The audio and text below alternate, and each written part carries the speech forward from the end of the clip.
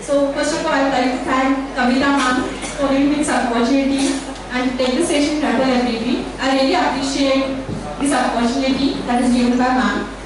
And obviously, I'll try to give you best in hands-on. Now my topic that is given to me is vulnerability assessment and pen testing. Okay, so basically I came to know that here from this audience is here. So I'm already aware about the security, cryptography and all these basic stuffs. And for some participants totally new. So I try to start from the basic. And obviously, like as here we just cover the basics of theory, and the most part of the session will be hands-on that we'll be having on 4th floor in the lab. Alright? So these are the content that I'm going to cover in today's session. I'll start with basics, what is the security audit and what are different security tests that we need to perform. Vulnerability assessment, the basics of vulnerability assessment. Penetration testing, different approaches to do this pen test. How to plan a pen test. Then we'll have a hands-on and basis tool, which is one of the best tool of the pen test approach. Then we'll have, now this is one thing, like I would like to show you practically that how to create the virtual environment, how to create a NAT network, okay, how to use a different virtual images in a particular NAT network. Okay, so we'll just do some hands-on on that.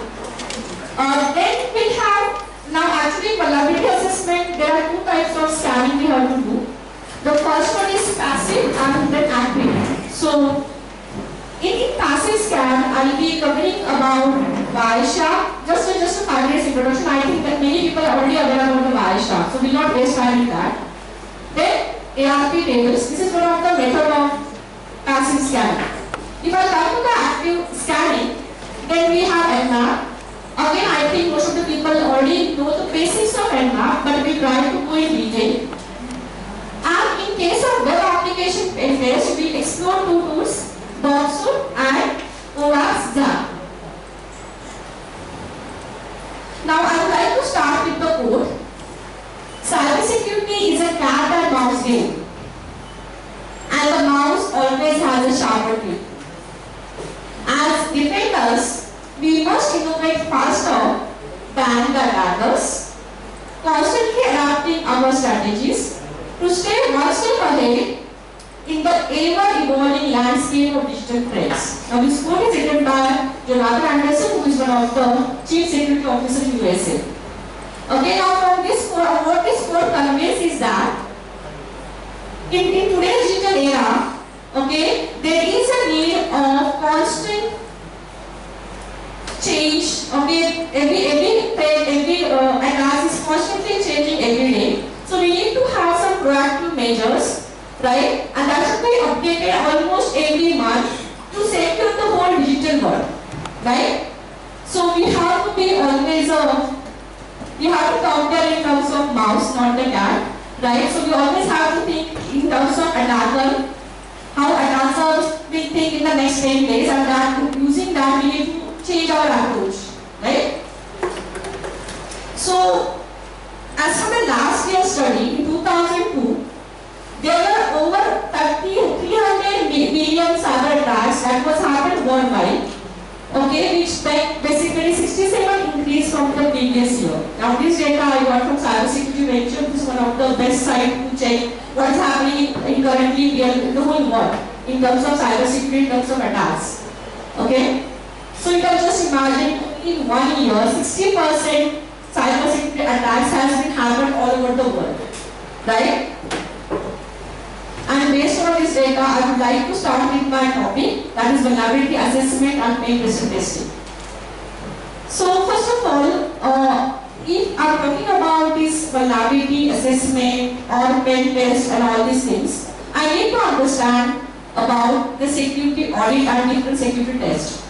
I think you must have heard about this word security audits, right? At the end of the every financial year, we have the CA audit, right? Same thing here. This is a security audit. Now, basically, what is a security audit? So, this is like basically, we can say, some best practices that we need to follow throughout the year. to perform this audit. I'll repeat again. What is the security audit? Now, these are some best practices we have to follow in a particular digital environment, right, to make us updated in terms of security. Now, this cyber security test on audits, basically, the second part of this test is vulnerability assessment. I'll touch on this particular topic later in detail. Right now, I just want to tell you about the assessment is that it is basically to identify the hole in the security. Or we can say it is basically used to identify the security hole in the whole IT world system. Right? The last one is penetration testing. That is the main topic of our today's session. I'll again talk about the pen test later in detail. Now, in terms of security audit, right? The actual definition of audit is that it is a manual or a systematic, measurable, technical assessment of any system or any application. So it can be a manual, right? It can be automatic, measurable assessment of any system, any network or any application. Now, this assessment includes some steps. These are very basic steps that is given by the security people or the cyber people. The first one is checking. Now, whenever I want to do the audit, security audit, for example, I want to perform the audit for this lab, being a system admin. So, in that case, very first thing is that this particular audit will include, I need to check the system configuration, okay, for the best practices. Now, what is the meaning of this thing? That I want to check all the system configuration that follows the best practices of the particular audit. Then we have interviewing staff.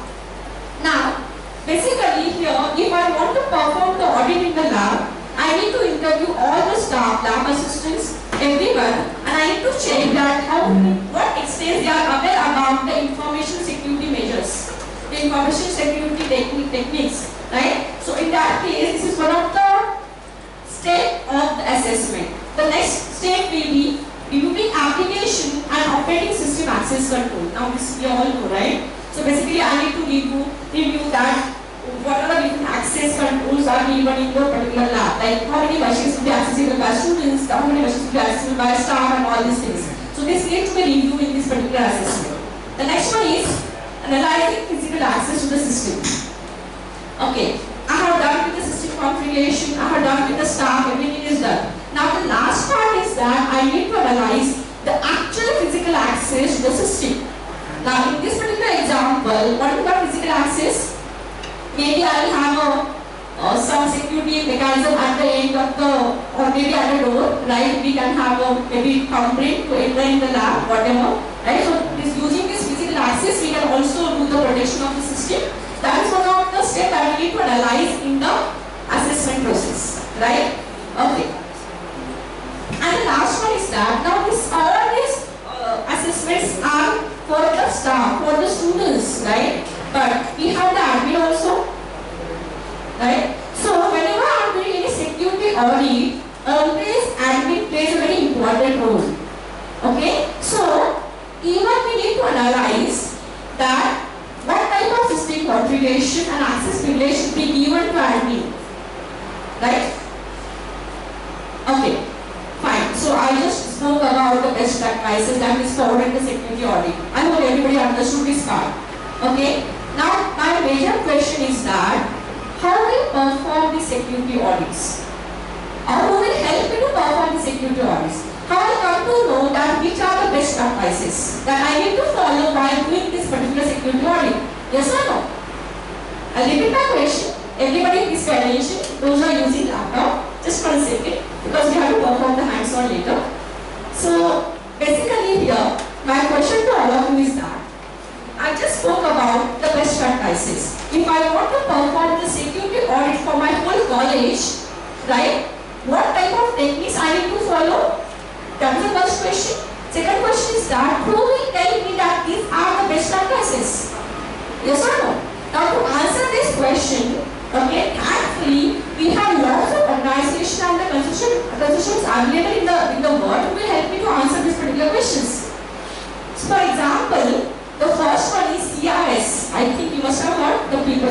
security. CIS is Center of Internet Security. Okay. Now this is the organization who will help me to decide which are the best practices I need to follow to perform the security audit. The next organization is US National Institute of Standards and Technology. That is, even this is very well known name in the security NIST, right? Even this NIST, they have a particular guidelines that I need to follow whenever I am doing any audit in my particular location. Right? Now, okay, fine. So I know that okay, these people have decided a particular practices or some rules that I need to follow. Now, the next thing is that who has given rights to this NIST and CIS to decide these particular practices? Yes? So, we should, or these people should follow some benchmark to decide these best practices. Yes or no? Suppose there are 10 practices are there. Who will decide that these are the 10 best practices, or maybe out of 10, these only 2 are the best practices. So, we should have some benchmark for that. Right? So, again, there are 2 particular benchmarks that will help to decide the best practices. The first one is SCCDF, that is Extensible Configuration Checklist Description Format. Okay, now this is one of the benchmark that is used to decide that among 10, 5 are the best practices that these NIST people should publish to the whole world, or the next 5 are not the best practices, we should not follow that. Right? You understood what is the benchmark in this case? One more benchmark is there that you need to follow is Open Vulnerability and Assessment Language, that is OVAL. Okay? So using these 2 benchmarks, these people, okay, they will decide about the best practices that we need to follow in the security audit. Right? Alright. Fine. Now, I understood that, okay, I need to follow these particular practices, I know about the benchmark, but now how am I going to implement that? How am I going to perform the audit for my lab? So, we need some tool for that, and the very best automated tool is CIS CMP. Anybody heard about this tool? It is CIS Configuration Assessment Tool.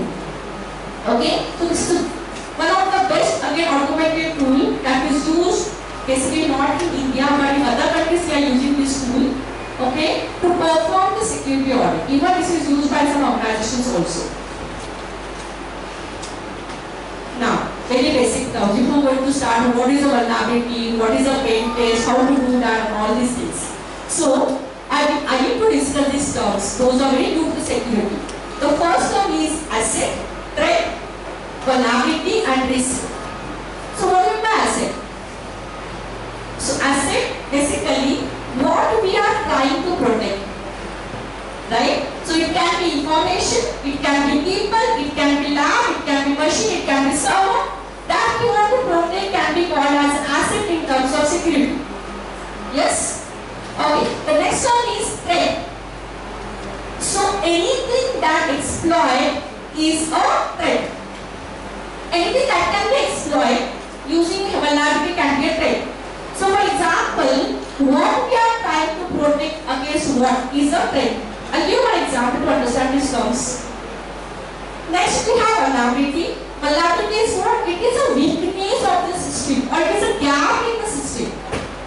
Using that particular gap, attacker may try to enter and they may try to harm the system. Right? Next, we have risk. So, what is the risk? It's the potential for loss or damage as a result of threat exploiting a vulnerability. So, whenever the threat is exploited, that will be one of the risks to the asset. Yes? Okay. So, if I just combine asset plus threat plus vulnerability, it basically will come up as a risk to the whole system, to the whole server, whatever.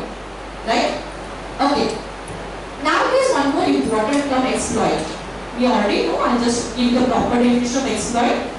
So if I think this particular word in terms of verb, exploit is the act of successful attack on an asset. What is exploit? It is the act of successful attack on an asset. But if I consider this as a noun, changed. Verb and noun about exploit. We can consider this as a noun. It is a piece of software that takes advantage of vulnerability. So anybody can tell the difference between verb and noun in terms of exploit. What do you understood?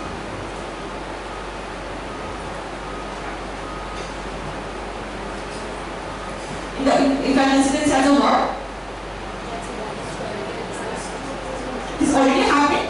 It's a damage, and that means may or may not be happened, right? So that is a big thing, or big difference we can say when we consider exploit as a verb or as a noun.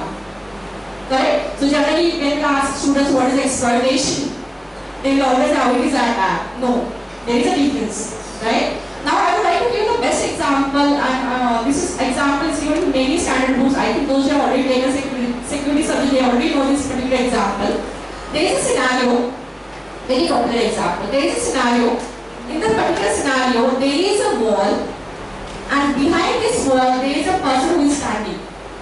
Right? On the left side of the wall, there is a rising water, and on the right side of the wall, one person is standing, and there is a small crack in the wall.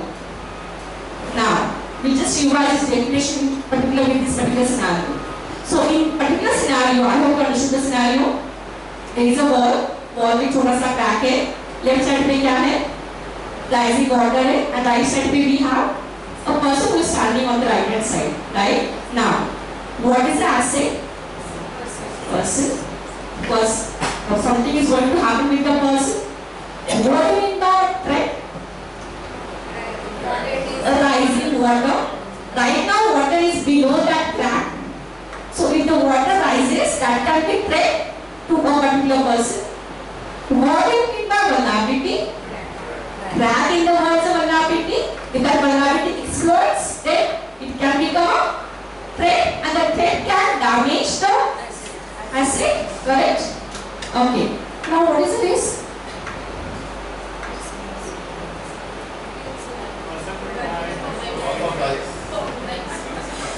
Right, the water rises, then loss of life. Yes, loss of life. Okay. So, fine. But so I think you understood this terms properly now, right? Okay. Now I have a question for all of you. How will you protect this person? What is the immediate solution that you can perform to avoid threat, to avoid vulnerability in this scenario? Okay, Ma'am is saying we can keep the patch on the wall, but that person is somewhere in maybe isolated location because rising water area है तो right, we will not have that patch and what is the material required for patch that crack. So what we will do? Sorry.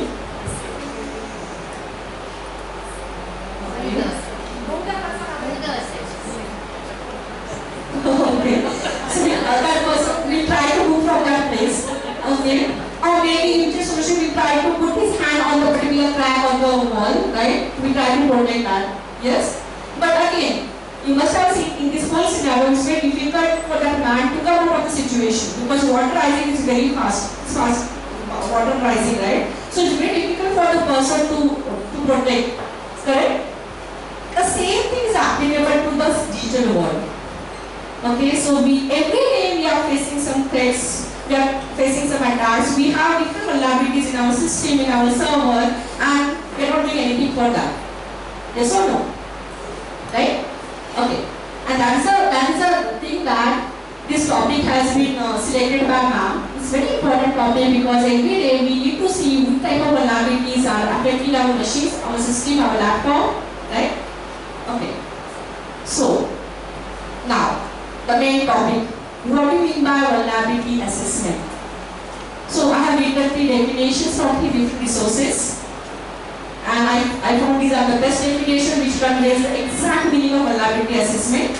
The first definition is, it is a process of defining, identifying, classifying and prioritizing security weakness and vulnerabilities in the system, including servers, applications, network infrastructure. So what is a vulnerability assessment?